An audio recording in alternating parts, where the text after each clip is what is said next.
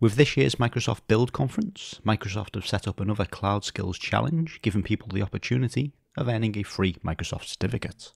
If you come to the Cloud Skills page on the Microsoft website, which I will link in the video description, you can see there are 8 challenges, and all you need to do is complete one of the challenges to get a free exam token. The token will give you the opportunity of sitting either the AI 900, the AZ 104, AZ 204, AZ 305, AZ 400, DP 420, or LP 400 exams. So by completing any of the challenges, you can take one of these exams for free. All you need to do is come to the Cloud Skills Challenge page, which I'll link in the description, select one of the challenges, and press Go to Challenge, and that will take you to the Microsoft Learn page. At the moment, it hasn't started, so it gives us the option to register now.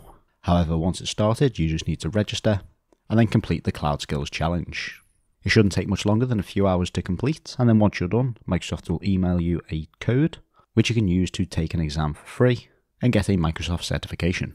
In the description of the video, I will link both the registration page for the Cloud Skills Challenge, as well as the terms and conditions, which cover all of the information required.